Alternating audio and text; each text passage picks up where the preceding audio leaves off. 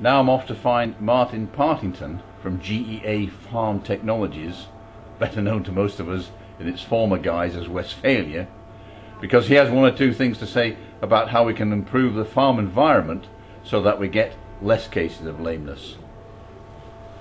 Now Martin, you talk of this figure of 172 for an average cost for a case of lameness, which I believe is about £38 for extended calving interval, something like £73 for lost production and £61 for actual culling of the animal.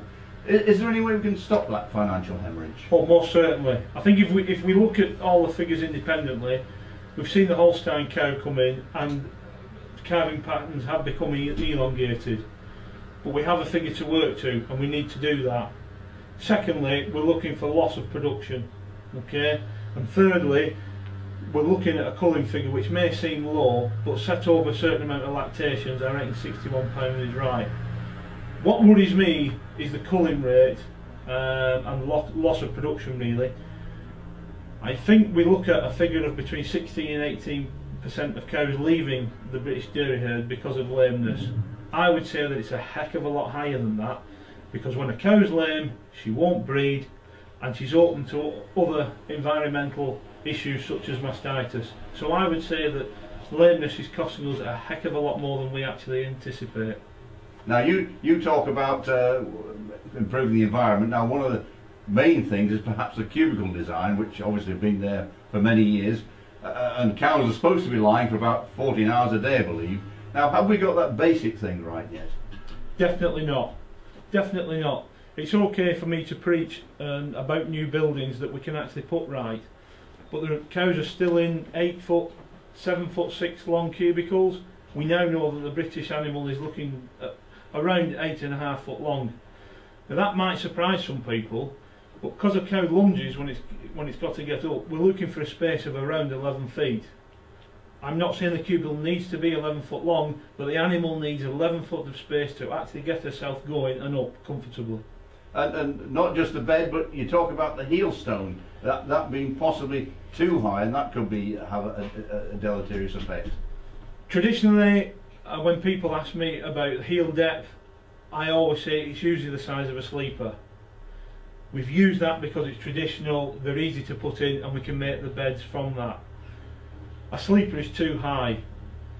The first thing that a farmer uses a sleeper for, if you ask him, is it's so that when he's actually scraping out the manure, it doesn't ride up on the bed.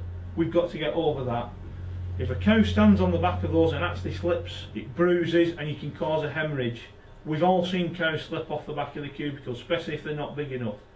Now another point you raised in your talk was about the feeding area and the space in building. Now often that's not enough for the cows we're putting in these days. Yeah, you're right, Peter. Well, the problem we have is that we put the cows out, we let them hopefully have a feed. We don't really know how much space they actually need. You know, there are some industry guidelines. We're looking at about 0.8 of a metre for an animal to actually feed at a feed face.